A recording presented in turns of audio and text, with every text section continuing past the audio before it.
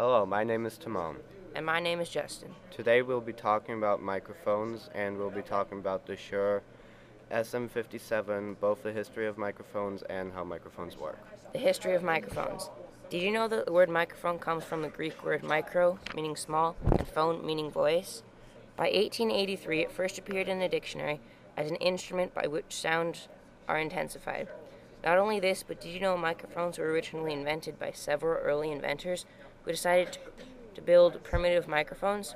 They were called transmitters. A German physicist, Johann Philipp Reis, first designed a sound transmitter. The next attempt was by Eli Grash, who designed a liquid transmitter. After Gray, Alexander Graham Bell designed a transmitter for the first transmission of intelligent speech. By then, Hugh coined the modern term microphone.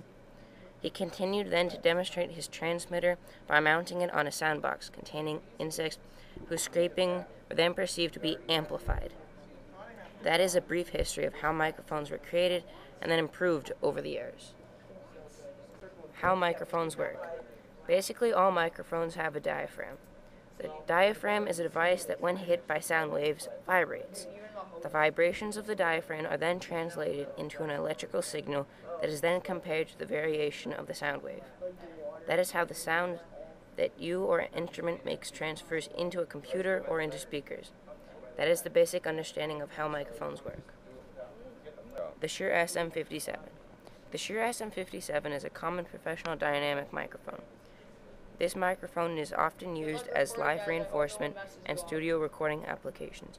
Not only this, it is also used as instruments that produce high sound pressure levels, such as snare drum and other percussion and electric guitar amplifiers. So the SM57 is primarily used for live instrument performances, but also very popular for vocals.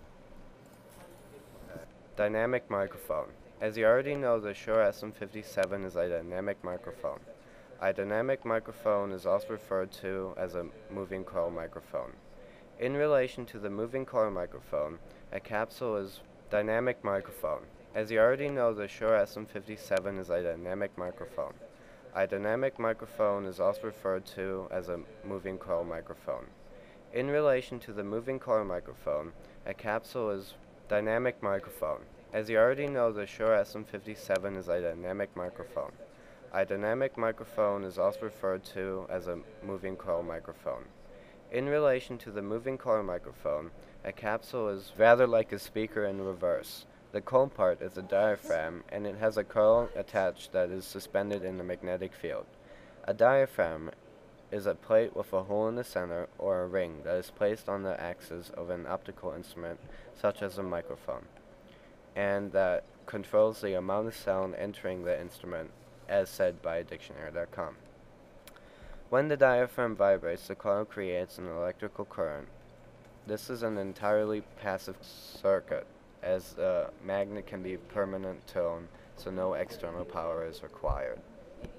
Polar patterns. A dynamic microphone, like a SM57, has a sensitivity pattern called the cardioid pattern.